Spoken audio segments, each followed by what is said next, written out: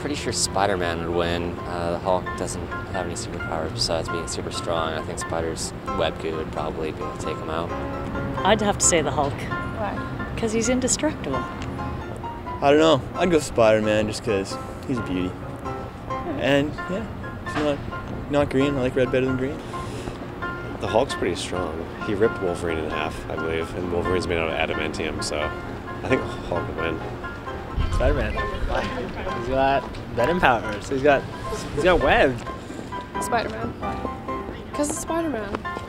I don't know. I'm biased. I like Spider-Man.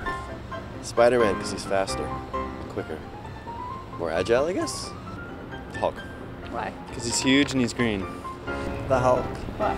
Because he's strong. Super strong. I'm gonna go for brute strength over here, so probably the Hulk. That's why.